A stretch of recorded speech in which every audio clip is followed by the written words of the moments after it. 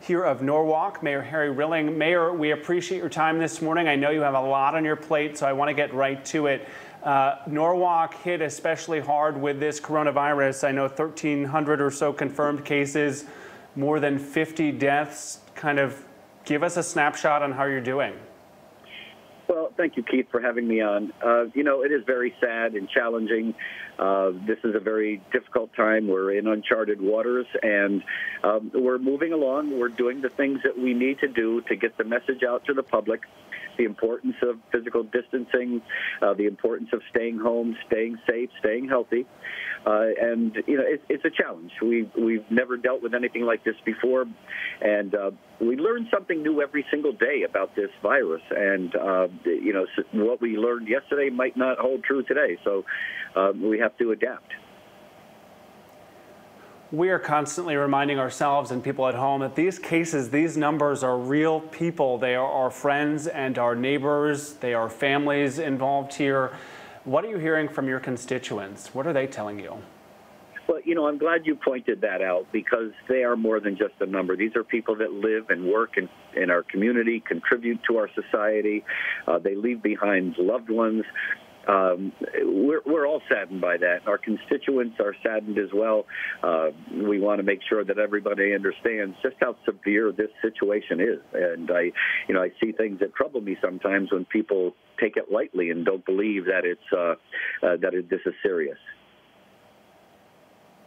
We know you were part of the governor's press conference last week. How do you think the governor is handling the situation in Connecticut, and where at all do you see room for improvement here?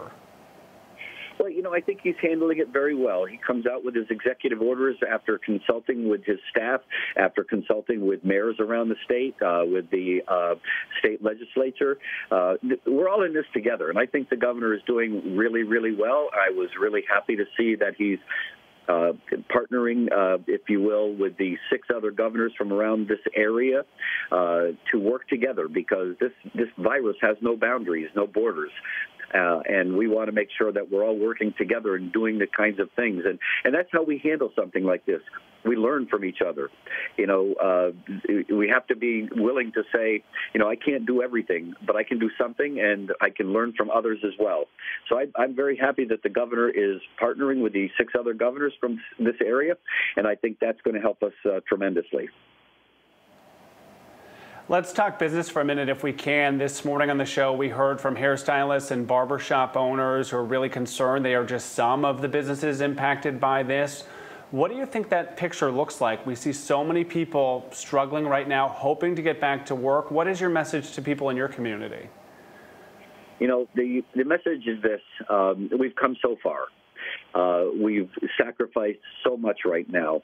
I don't want to take our foot off the gas pedal. We want to keep moving forward to make sure that when it's time to go back, it's going to be the right time. I know it's frustrating. There's nobody frustrated any more than any of the mayors or the governor or anybody else.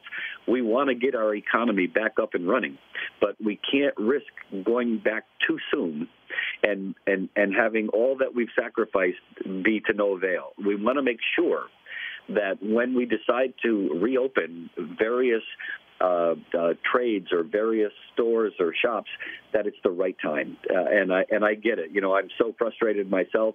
I feel for the people that are unemployed or having bills pile up, but we have to do what we have to do.